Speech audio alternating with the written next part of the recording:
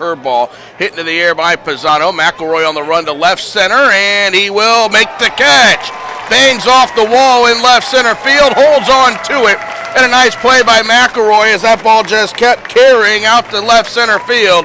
He's down on the ground. Get out of the park. Guerrero flips one to right field with 2 strikes. That's down for a base hit. Martini's throw will come into second. Clinton leads 2-0. So a 2-strike hit for Guerrero, getting the job done. It's with the hamstring injury. The 1-0 is ripped to right field. Guerrero on the run. He will not get to it. It rolls to the Xfinity sign. Coming around third is McElroy. Walton into second with the RBI double, and the Chiefs are on the board. Guerrero could not hold that one in at the wall in right field.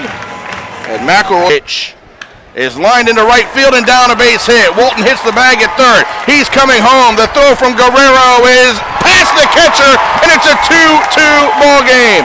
The ball was in time, but it bounced right past Marlette, and Walton slid in safely. It'll be an E9 that sends the base runner Martin to second. He's now into score.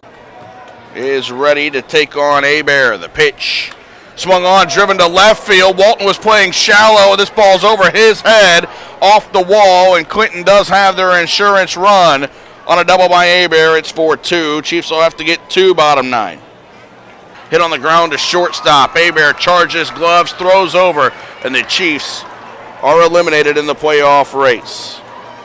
A walk, runner left on. We'll go to Kane County for 3 more, but no chance at the playoffs for the Chiefs, losing tonight 4-2. Ryan Pierce will have the post-game show for you. I'll talk to you tomorrow from Kane County at 6:15 here on the Peoria Chiefs Radio Network.